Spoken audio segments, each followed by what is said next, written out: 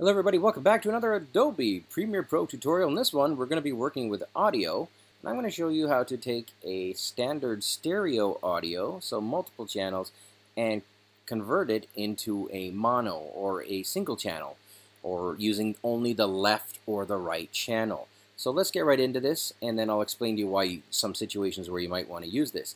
Okay, good. We've got some footage here in the project panel. The next step, I'm going to just drag and drop it onto my timeline to create a sequence. All right, good times. I'm going to go back to the original shot, and I'm going to drag and drop this into the source panel as well. So it's up here in the source panel. This is just stock footage, and let me just hit play so you can hear it. There you go. It's a waterfall. There's not much to it. Okay, good.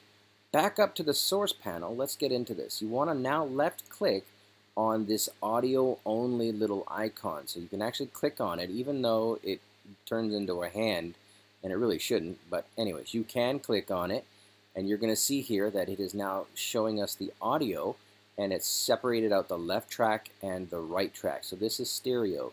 Okay, so we've got the left and the right track.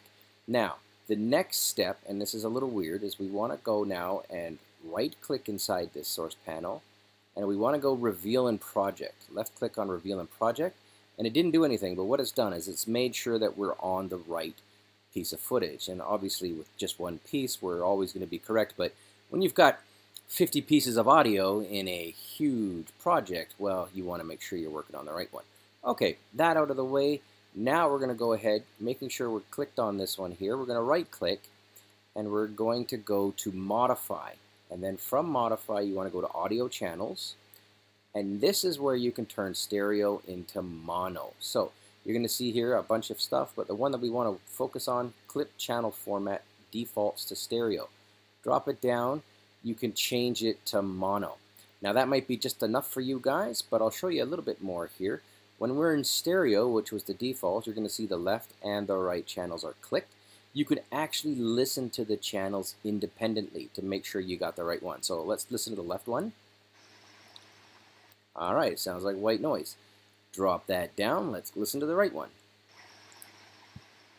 Pretty much the same. All good. Now, when we go back up here, and let's go back to turning this into mono, you can go ahead and select mono, and then when you do that, you'll notice here that you get the choice of using either the left or the right. So depending on which one you want to use, that is all there is to it. A use case for something like this is if you have you're doing an interview and you've got multiple points of, like multiple recordings of the interview, and then maybe the guy or the girl or whoever bangs their microphone during the interview, you're going to get a big bump, right? And you want to isolate that, so you can actually then just isolate that and then switch to just using the track that doesn't have the bump in it, or you can do various things like that. So that's stereo to mono. That's all there is to it, guys. Ton more stuff coming up. Stay tuned.